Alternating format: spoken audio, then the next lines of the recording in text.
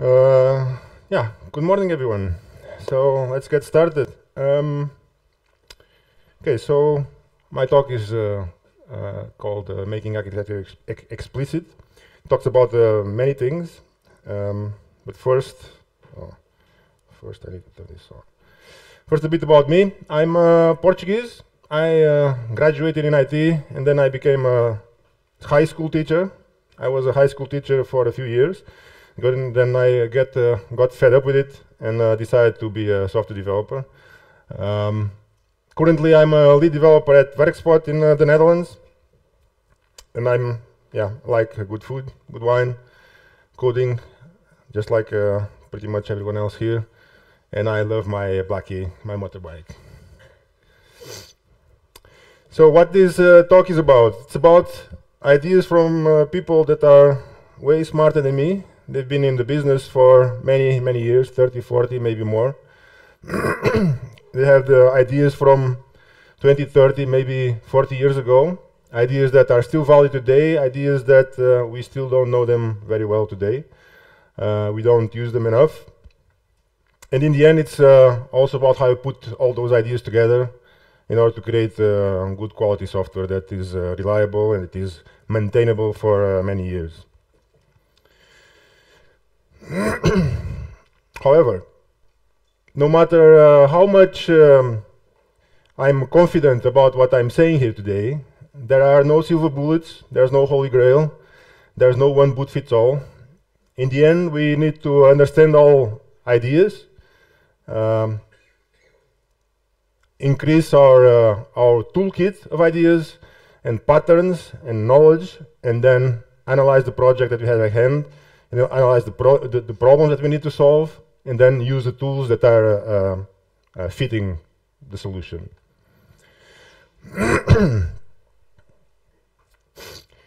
History is very interesting for me. I think it's very important. We all have our own personal history. We do mistakes along the way, and then we try to learn from them and hopefully not repeat them very often. As a country as well, we have mistakes along the way. That's why we learn history at school, right? So that we try not to make the same mistakes. Portugal had a dictatorship, for example. So we learned that at school so that we try not to get convinced into getting a dictatorship again. So we learn from history, and we as a community should also learn from history. So let's take a look at the last few years in software development. So we started off with non-structured programming. Back then it was maybe the 50s. It was just a series of assembly commands scattered or splashed on the screen. Moved on from there to structured programming because we were repeating a lot of code. So we came up with conditionals and with loops to help us not repeat so much code. And then we moved on to procedural and functional programming, where you can actually group sections of code, then call them whenever we need them. And finally, we came to object-oriented programming, which groups data with the related functionality that should change and manipulate that data. And this was, OOP was showed up in the beginning of the 80s, maybe a bit before, but then in the beginning of the 80s was when actually started to pick up. And after that, the language paradigms, they didn't really evolve much.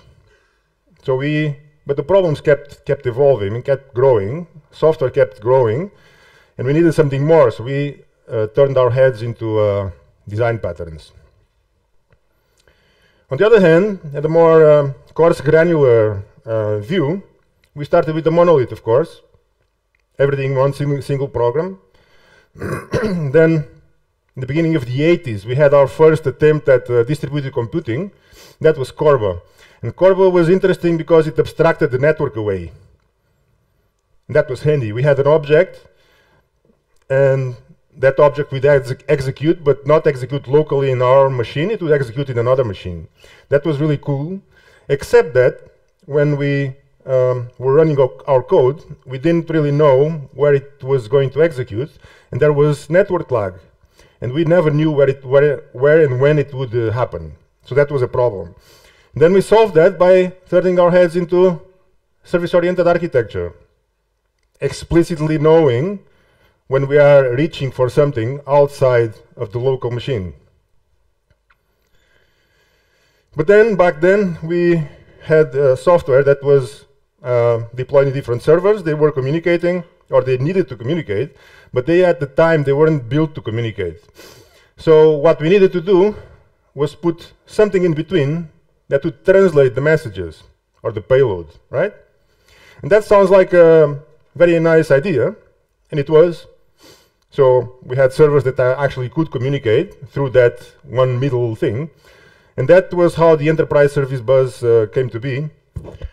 But with time, well, we didn't even own the actual software that needed to communicate. We only owned the part in the middle.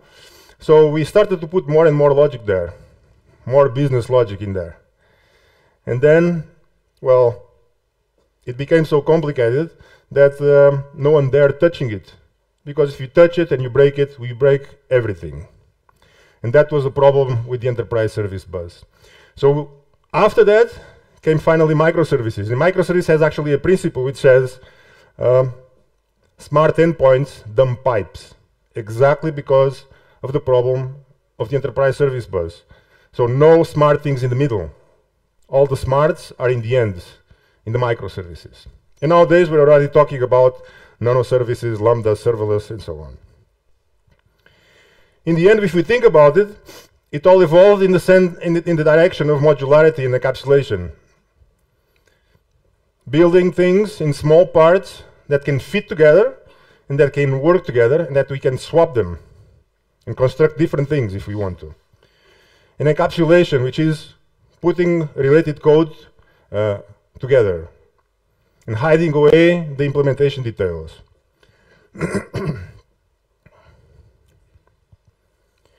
So let's talk about the monolith. Some time ago, a few years ago, when the microservices came into the hype, everyone was saying, microservices are the way to go. Monolith is a big ball of mud all the time. Let's not do it anymore.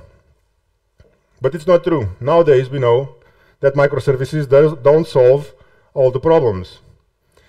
Microservices solve a set of problems and bring along another set of problems.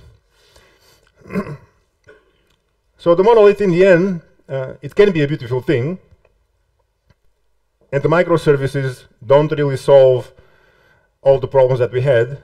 And if we cannot solve it with the monolith, who says that we can solve it with microservices? So when do we have a big ball of mud then? For example, when class and method names, they don't convey meaning. We actually have to dig into the code, go see what the method does inside in order to understand how the code works. And there's no obvious place to put the code. I remember once I started at a company and I did my first task, and then I asked a colleague, I asked him, hey, where should I put this? I mean, it's working now, I know it's working, I have the test for it, but where should we actually live? And he told me, yeah, just put it anywhere. It doesn't matter. You know? So it shouldn't be like that. There should be a meaning to where you put your code. So also when you have a dependency mess, code depending on code, depending on code, depending on code, never ends, and you can't really isolate it. And then also when there's no boundaries, which means you cannot really have a sane testing strategy, which means it's quite difficult to refactor. And what do I mean with this? Well, refactoring means that you change code, but you don't actually change the behavior. It also means that you have a test to prove that the code still works the same way. That's refactoring. When we test one class, we have private methods, and we don't test those private methods, right? Why? Because it's an implementation detail. Because we can at any moment change that code, and the class should behave the same. So we don't test it. We only test the public interface of that class.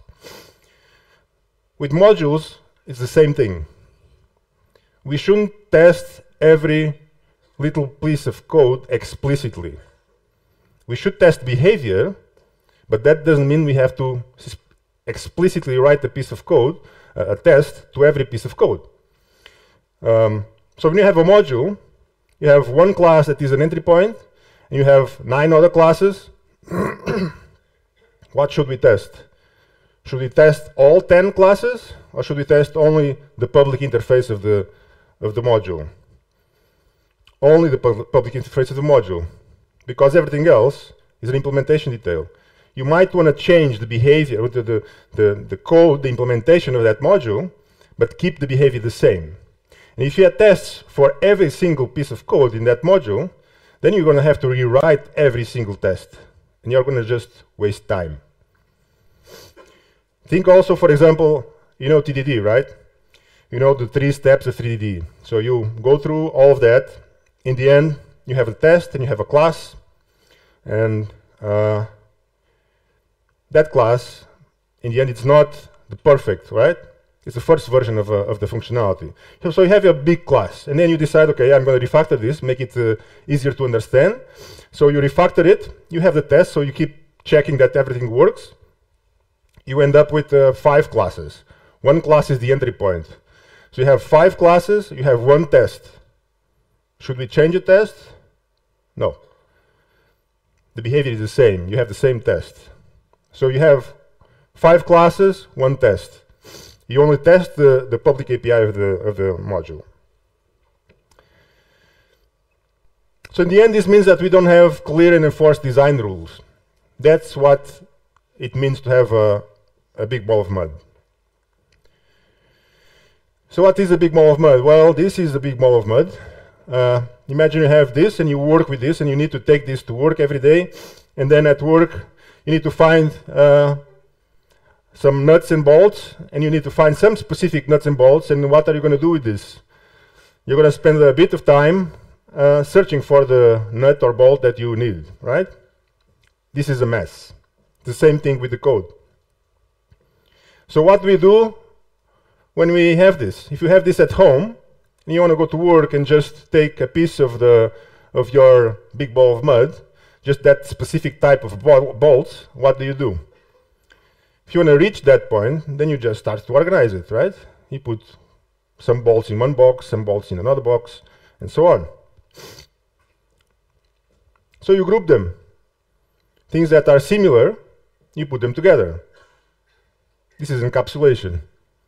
So you put similar things in one little box, and you group the little boxes in a bigger box, and you put it in another box, and then you go to work, and you can choose what you want to take to work, and it's easy to find what you want, it's easy to use it, so on. You don't waste time with it. If you want to throw it away, it's also fine. You just know exactly what you want to throw away. These are granularity levels, and we can do the same thing with code. In code, you also have granularity levels. You have plain code. We have methods. We have classes, interfaces that are basically files. Then we have namespaces, which are folders. In the end, we have libraries as well. And I'm going to focus on the namespaces, because I think that's where we still fail quite a lot. So, a bit more of history. In the end of the 90s, Uncle Bob, Robert C. Martin, he started publishing a series of principles. He didn't come up with the principles himself. He learned them from books, from experience, from colleagues, and then he published it in an online magazine. 3 of those principles are, for me, quite important for this talk. So first, the single responsibility principle, which he defines as a class should have only one reason to change. But I think of it as a bit different. I think of it as a code unit should have one single responsibility. Because, well, a class, okay, should have one single responsibility, but a method as well, and a module as well. If you think about an ORM has one single responsibility: translate from objects into a database. One single responsibility. Then we have the common closure principle, and the common reuse principle. That basically means that classes that work together, that change together, should be next to each other. So if we think about Symfony, in Symfony the default folder structure, you have the source folder, and then inside there you have a folder for your controllers. And you put your controllers there, and then at some point you have 500 controllers, and you create some folders for those controllers, so you organize them a little bit. But then next to it, you have a folder for resources, and you have a folder inside that folder for the views, which are templates. Then the controllers work with the templates. And when you change the controllers, you're probably going to change the templates, and vice versa. And they work together. So why are we putting them far away from each other? What happens in the end is that you have 500 controllers organized in a folder structure. You have maybe 700 views organized in a similar folder structure that you try to keep up in sync, but you never do because there's 20, 30 developers working in your company, and it's always a mess. So you're going to make mistakes, and then it's never in sync. It's always a mess to find what you need. It's always a big list of files to search for, and so on. So what we should do, he says, we should put it together. Have a controller, you have two templates being used by that controller, just put them next to it. It doesn't really matter if they're different file types or not. They're just a piece of code that works together. In the 90s, we had layer architecture, in this case 3-tier architecture. Dependencies are vertical. So you have the user interface depending on the presentation, depending on business logic, depending on the database. Then 2003, and Eric Evans publishes his book about domain-driven design. And of course, domain-driven design is a whole subject. So I cannot explain everything here, but I can explain what is more important in DDD and what's more important for this talk. So how does this start? How does domain-driven design start? It starts with domain expert interaction, people talking. Have the relevant and important people talking to each other. Developers with domain experts, POs, users, and so on. Nowadays, it's very common to do it with event storming.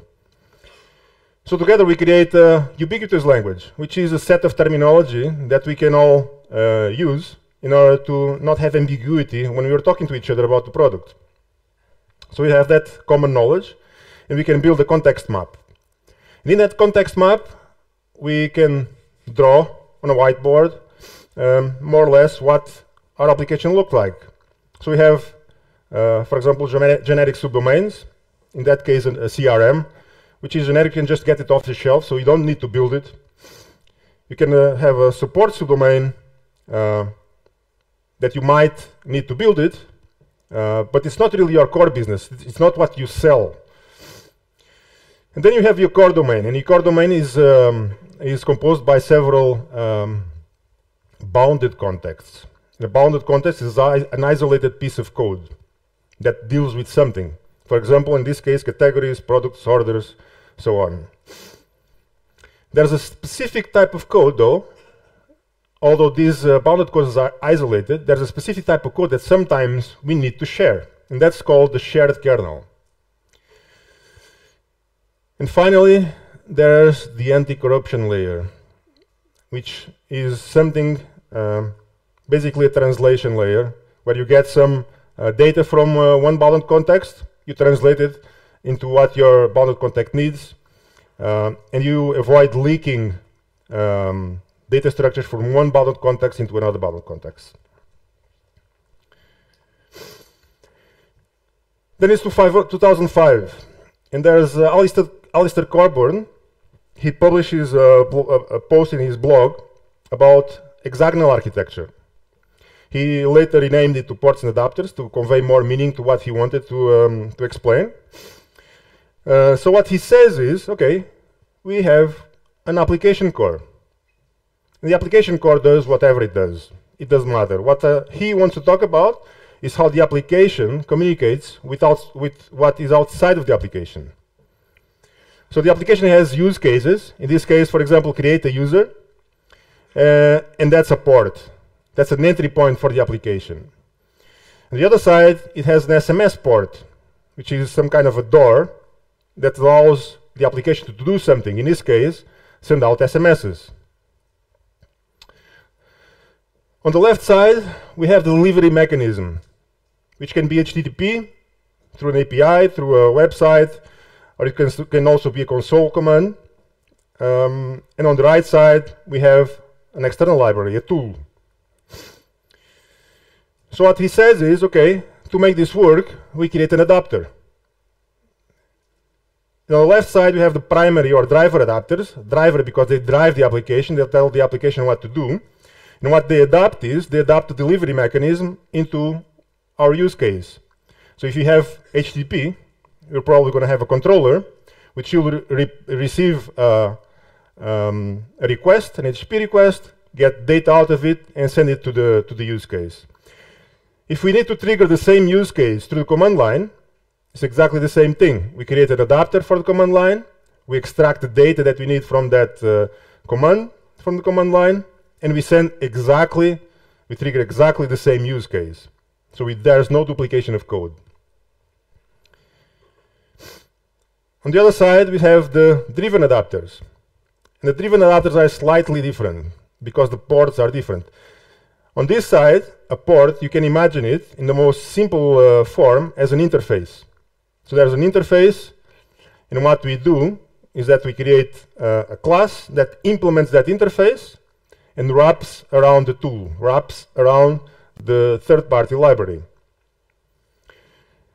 With SMSs, for example, is quite easy to imagine that we are using some SMS provider, and then some competitor of them lowers the prices. So you want to change to save some money. The only thing we need to do is create a new adapter for that other provider, implement the interface, wrap around their library, and we're good to go. Actually, in my company, the CTO, which only does some coding every 2 times in a year, he managed to replace our SMS provider in 1 morning, if I'm not mistaken. So it's quite easy to do then.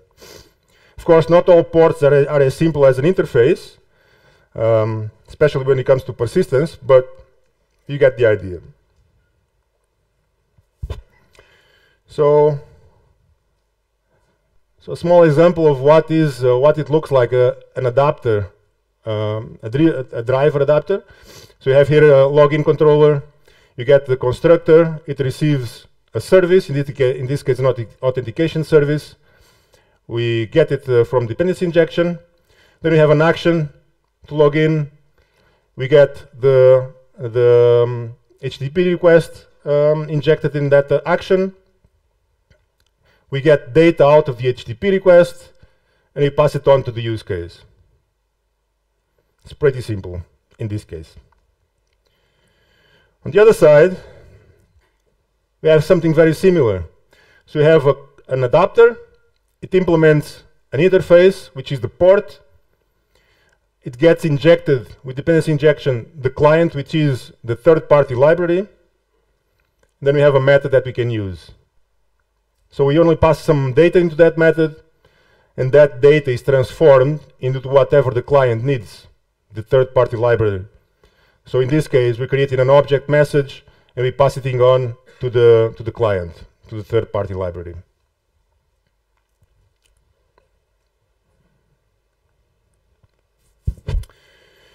Okay, so then it's 2008, and Jeffrey Palermo, he came up with this idea of an onion architecture, and he, in opposing to the hexagonal architecture, which talked about what's outside of the application, he talks about what's inside of the application, and he identifies 3 layers. So the first one, the domain model, which is the representation of the domain with entities, value objects that the entities use, and so on. So then there is the main business logic. And outside that, wrapping around that, we have domain services. Domain services is code that is still domain code, but the code that the logic doesn't quite fit in an entity. So it's mainly code that coordinates entities. And outside that, finally, we have the application services, so the application layer. In the application layer, for example, repositories. Repositories, they get data from persistence, so they instantiate some entities, tell the entity to do something, persist the entity. It's a use case. Important here to note that the dependencies go inwards, so the outside layers know about the inside layers are completely isolated from the outside layers. Then it's 2011, and Uncle Bob comes again and he says, we need to think about architecture, organize our code in a different way. The program, the software, so the project should scream out what it does, what it is about. So we usually organize our controllers in one folder, our helpers in another folder, and so on. And we should do it differently. We should group them by context. So you make these components.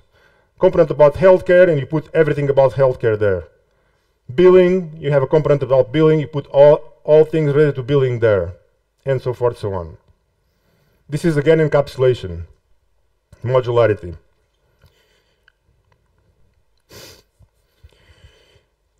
Okay, this is almost over this part. So then it's 2006. Greg Young comes along, starts talking a lot about CQRS. So how does this work?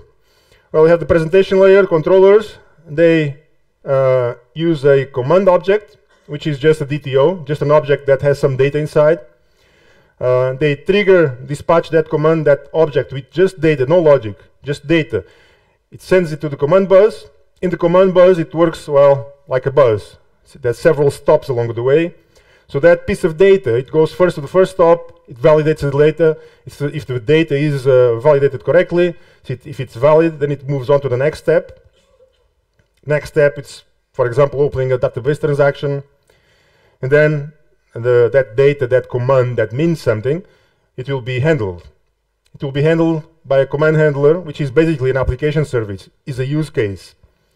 That use case, of course, gets that data, it knows what to do with that data, gets some data out of the database, tells it to do something or creates some entity, persists it, so on. Fine, everything works out, goes back to the command bus, closes the transaction, and the data is saved in the database. Now, this is not very different from what we are used to doing without CQRS. The main difference here is that we have one command that means something to the domain. For example, create user, or upgrade user, or bill whatever. But what's interesting here is that instead of handling the command, we can queue it. So instead of immediately handling the command and leave the user waiting for it, we can send it to a queue, and then we're done there. We can immediately return to the user. Then we have workers that are pulling data from that queue, and they are finally executing it and sending it to the command handler. This allows us to parallelize processing and to handle a lot more load, of course. Then there's also the query. So we're trying to separate the write model from the read model, and then there's always also the query bus. To be honest, I never used this. I never really needed it. I just create some query object and just do a query to the database, get the data that I need, and show it to the user. Okay, so finally, let's give a recap on this. So you have the application core. On one side, we have the user interface, and the other side, you have the infrastructure. So we have our users that are using our application. They do something on the website or with an API or whatever, or a console command. On the other side, we have the tools that we use, third-party libraries. And the first thing that our request from the users reaches is our controllers or the console command. Now these are going to get the data that the user sends and pass it on to the application. On the other side, we have the secondary or driven adapters, and they adjust a third-party tool to what the application actually needs. So again, remember, the dependencies go inwards, and then inside we have the ports as the first thing, then the application layer, which is basically our use cases. We have the command and query bus on the left side, because it's what drives the application. When we issue a command, we're telling the application what to do. And on the other side, we have an event bus. Events are important. They're similar to commands, but while the command tells the application to do something, an event says that the application did something. So it's triggered after something happens, after a use case happens, which is useful because you can make your application more organic. Do something when something else happened. Then in the middle, we have finally the domain layer with the domain services and the domain model. And finally, we slice our application. Remember the screaming architecture from Uncle Bob. We make these components. And here, it's very important then to have events. Because these components, these sections of our code base, they should be isolated. They should be bounded contexts. But then they need to work together, right? So how can they work together if they don't know about each other? Through events.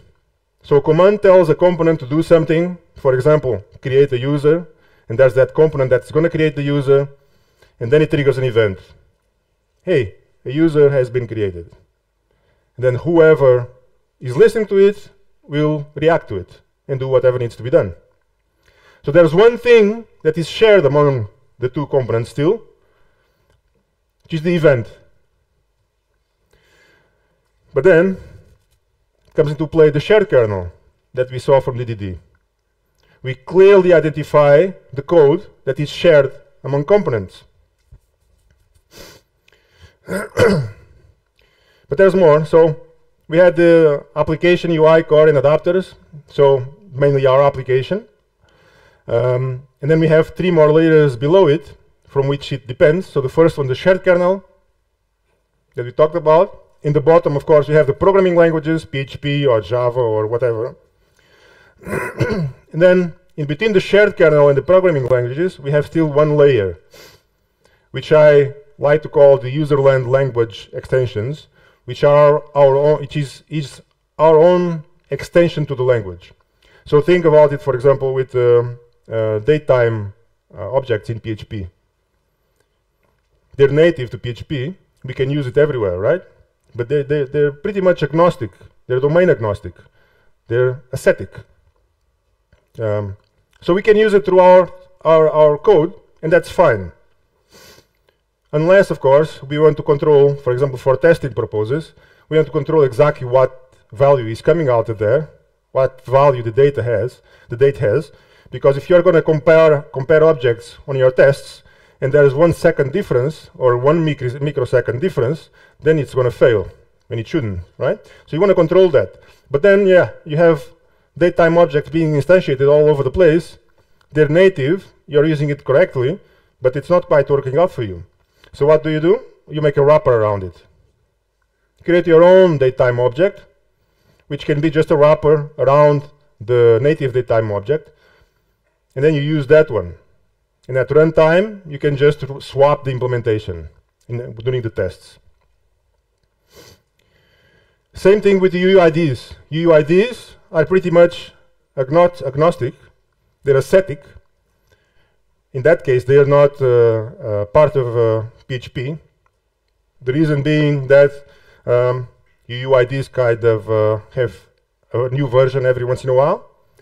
And it's not really a good idea to put it in the core of PHP, because then the PHP actual core developers will have to update it all the time. So it's easier to have it as an external library. But still, it's quite agnostic. And we could use it in our code base as just, yeah, it's a UUID, but so what?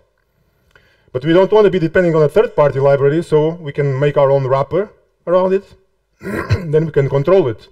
Then you can use it as if it was part of the language. So we have these dependencies as well. Okay, so we have these ideas, we have these principles, we have some idea of how to put it all together. but it's still very abstract, right? Just ideas, just some sketch on a paper. Well, there's this idea as well about architecturally evident coding style. It means basically two things. One, that we can drop hints in our code about the architectural responsibilities of each piece of code. This means, for example, or mainly even, class names. So if you have a repository that deals with users, then we call it user repository. That's pretty simple. You know what a repository is. Okay, that class is a repository. I know how it should be used, where it should be used, and if it's going to be used, if I see it being used in the wrong way, then I know this is a mistake, I need to fix it. Now, I don't say that we should do that everywhere. If we have entities, I don't say that we should postfix an entity name, user entity. That doesn't really sound very good. I think it's redundant. But as everything, we should think about what makes sense to use. And then there's also Simon Brown saying that we should reflect the architecture in the code, which is basically the same idea as scheming architecture and slicing the code into pieces. So, we had one more idea, but how do we actually put this to practice? Well, what's a boundary in the end? If you have a monolith, if you have microservices, the boundary is the microservice itself, right? You have HTTP in between. In a monolith, a boundary is just a folder. That's what it is. It communicates something to you. So if you have user interface, the application core, and infrastructure, you can just create folders for it. Then, yeah, what's inside the folder for the user interface? Well, you have APIs, right? You can have a GraphQL API and the REST API. So you can have a folder for all your APIs and a folder for each type of API. You have console commands, so you create a folder for all your console commands. And you can have several websites running on your application. You have a website for admin and a website for the actual consumers. Think, for example, of WordPress has a view that is only for the users going to the website, but there's a completely different website for administering the blog, right? So it's two different websites, two different views of the same application.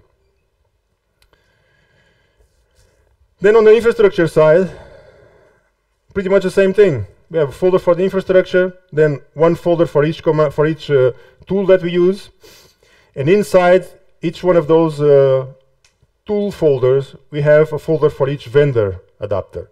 So think, for example, you have an application, and your application sends out SMSs.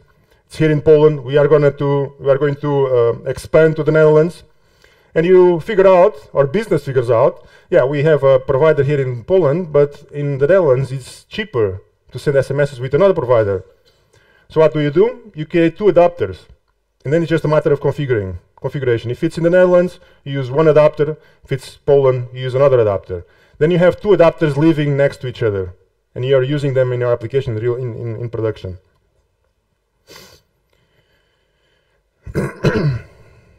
Then the core. This is a bit more complicated. So, first level, you have the components, so one folder for all your components.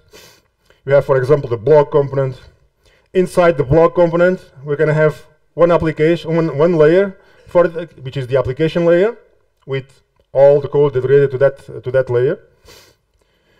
And then another folder next to it for the domain layer, with whatever code is needed there. Then you have a folder for your ports that identify each one of your tools. Now the ports folder is not inside the components folder because it's not a component. It's something, it's code that is going to be used by all your components. So it's outside of the components, next to the component folder, but it's still inside of the core, because the ports are what tells you how you're going to use a specific tool. Then finally, next to the components and the ports, you have the shared kernel, which is also not part of a specific component, is shared among all components. So it's still in the core, but then next to the components folder.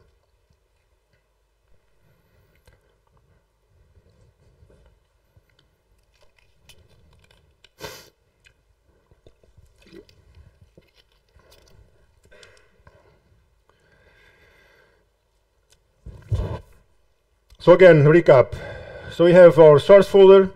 We have three main folders, one for the user interface, the core, and then the infrastructure. Inside the core, we have components, and we have ports.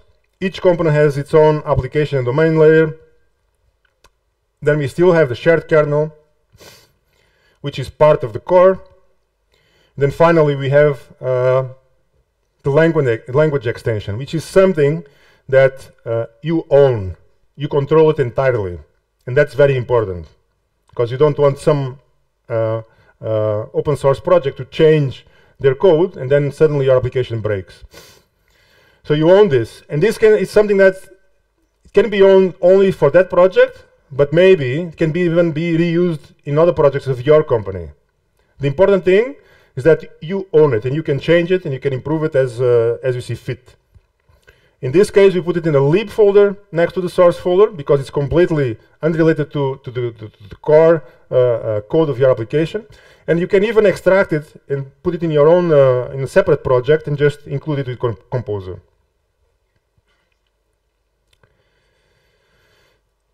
So we have all these ideas. We know how to put these ideas to practice, but we're going to make mistakes. And how do we prevent mistakes from happening? How do we make sure that we're not going to have problems down the line because of mistakes? Well, the same way we do with the rest of the code. We test it. So we have unit tests, integration tests, and so on. For structure, you can do the same thing. There's this tool, command line tool, called DepTrack. It was built by the guys at Symfony, Essential Labs. And well, the way it works, you just create a configuration file in YAML. We specify the layers that you have, and you specify a rule set saying, okay, layer A can depend on layer B can depend on layer C, and so on. And then you run it. You run it like you run any other test, like you run unit tests. It's a command line tool. If there's a rule being broken, it spits out an error, it fails, you put it in the CI, run it like unit tests, fails the build, we need to fix it. That's it. If the command line output is not enough for you, you need to understand it a bit better. It can also generate some nice images for you. So you see, for example, controllers are allowed to depend on services and queries and repositories. But if a repository is going to depend on the controller, then you can see that something is wrong, right? If you have a bigger application, then you can have, in the end, something like this. So you see, for example, here, the domain depends on nothing except for the code itself. So the extension, which is part of the language, as you see it. It depends also on the shared kernel domain, which is the part of the domain that is shared within several components. We can see, for example, code depending on PSR interfaces. You can see the infrastructure depending on a lot of stuff, but nothing is depending on the infrastructure. So the infrastructure being third-party libraries. Why? Because there's ports and adapters isolating that infrastructure code. So our code actually depends on the ports, and then there's adapters making the connection.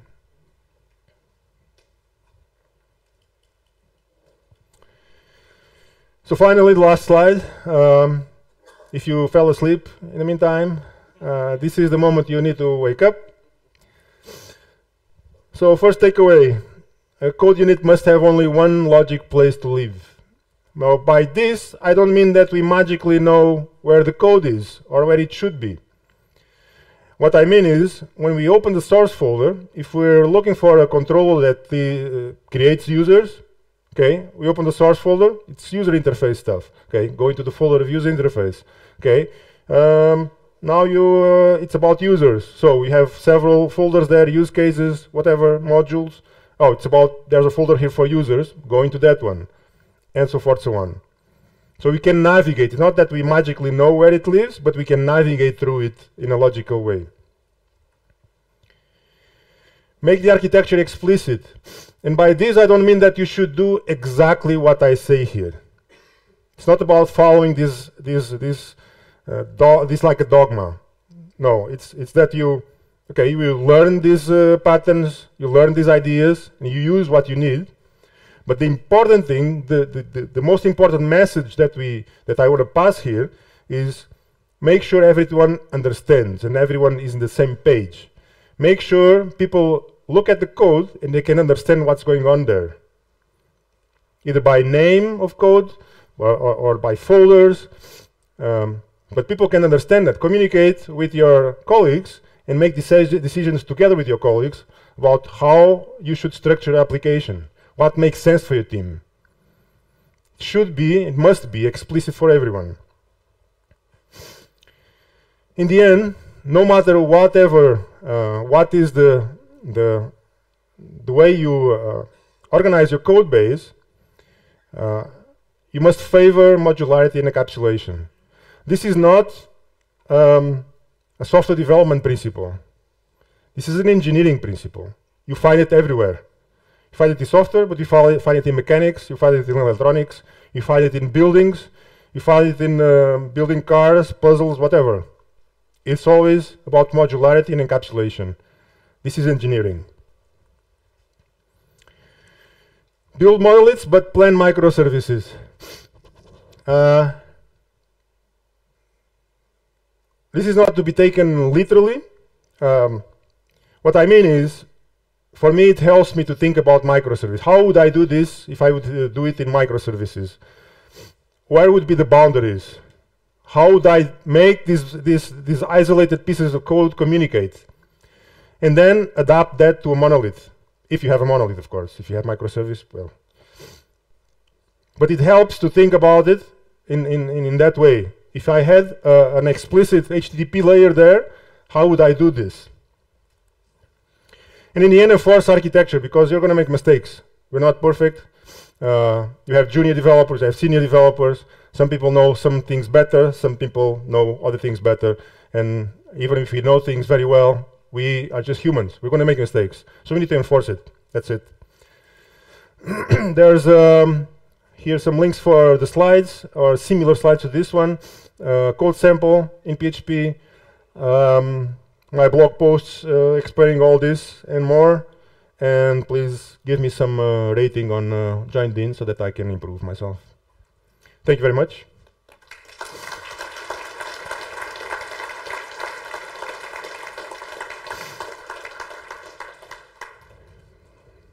Any questions?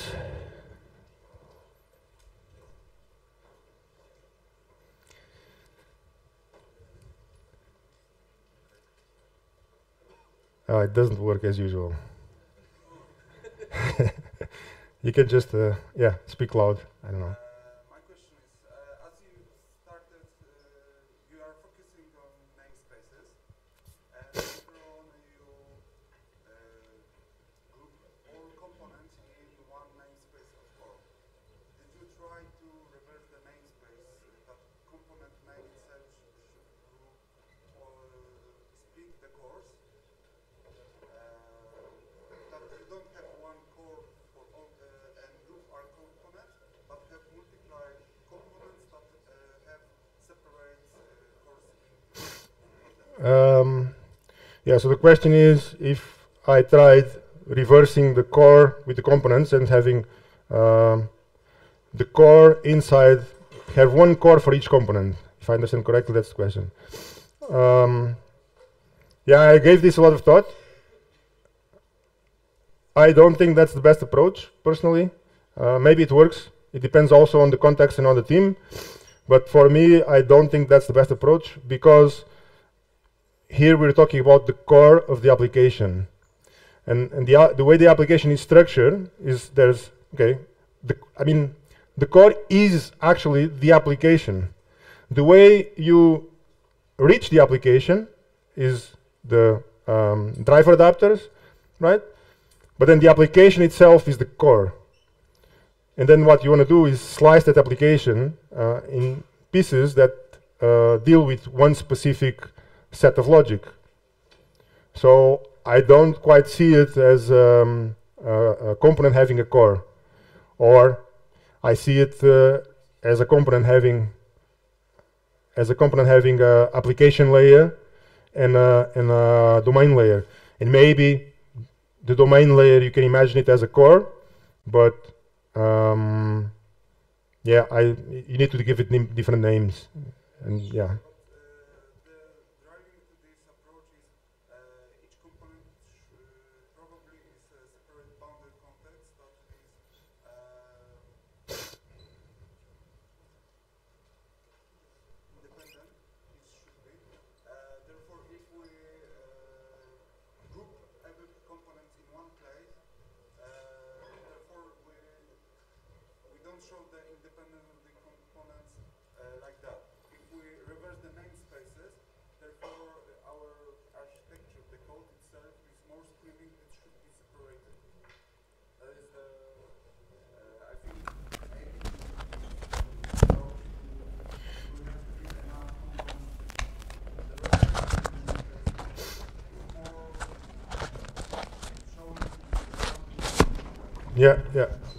Yeah, I don't see it that way. But yeah, I'm not a lord of knowledge, so maybe your approach works as well, or maybe it works better. For me, my experience, this works really well. We're having one folder for each component, so we're clearly separating them anyway. Of course, at some point, if you want to transform this component into a microservice, then yes, if you structure it the same way, you're going to also have a core folder for it inside that microservice. And then that core will be maybe separated even in other slices. It depends also on the size of that microservice is going to have. But yeah, thanks for the question. I hope I answered satisfactorily. Any other questions? Excuse me. Thanks. I have a question about the validation. You said that the validation should be on the command bus, but what if I want to use the validation component from the Symfony, and the command bus is inside my core? So it shouldn't be dependent on the infrastructure detail, right? No, the command bus is part of the infrastructure, so it's not in the core. The command class itself will live in the application layer, but you can use the Symfony validator in the command bus anyway. Yeah, if I dispatch the command on my command bus, so the command handler is responsible to handle that command. So where is the place for the validation using the third-party library? Let me just get there. Okay, so we have as part of the infrastructure, we have a message bus, right? And the message bus is not a command bus, and it's not an event bus. It's a message bus. Now what we do is that we use this with two different adapters. One adapter is going to be implementing the command bus, and another adapter implementing the event bus. But in the end, they're both message buses, and they're both part of infrastructure. So in your controller, you're going to get injected the command bus dispatcher, which is basically the command bus. You instantiate the command object, and you send it to the command bus. The command bus lives here. Okay, so it figures out which handler is going to handle that command, and it's going to deliver it. The command handler lives here.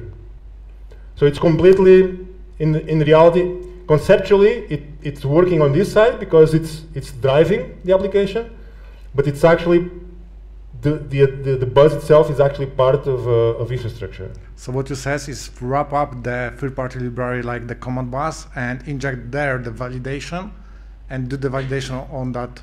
Yes, but not quite inject there the validation, because the command bus needs to be, well, it's basically set up with configuration. So in the end, we have a service in the YAML file that configures it. You have a service that is the command dispatcher, and then you have a list of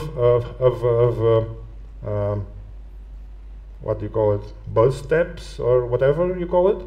And one of these steps is actually the validator.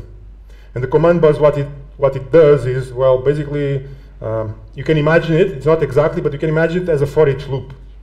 Okay, you have this command. Now for each one of the steps, give this command into that step. So the first step is going to be the validator, and then it validates or not.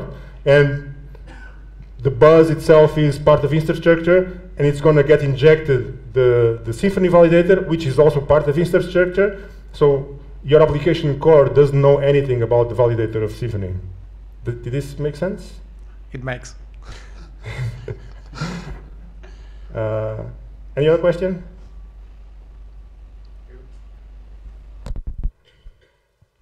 I just wanted to ask you if you write your code on top of any framework like Symfony, and if yes, how do you treat the framework code as a what kind of layer? Yeah, we use Symfony. I use Symfony. Yeah, I treat it as part of infrastructure, because your application itself doesn't care what framework it's using. So in an ideal world, you would be able to swap the framework. You should be able to swap the framework, and your application would still be able to work. Of course, in practice, that's not going to happen, or at least not easily. On a pet project of mine, I did go through with all that separation, and I wanted to manage to replace Symfony with another framework just to try it out, to see how if it was at all possible. But I don't have the time for it. But yeah, we treat it as infrastructure. Okay, thank you. Can I add to your answer for him? Sure. So what you can do, and what we did in our company that helps a lot to switch frameworks, rely on the PSRs. So for example, do not rely in the Symfony request and response classes. Rely in the PSR interfaces, because then each framework is going to implement that interface, so you can just switch. Cool? More questions? I think we have 0 minutes. Yeah, 0 minutes. So we're done, I guess. If you want to make more questions and I'm outside, just reach out. And that's it. Cool. Thank you.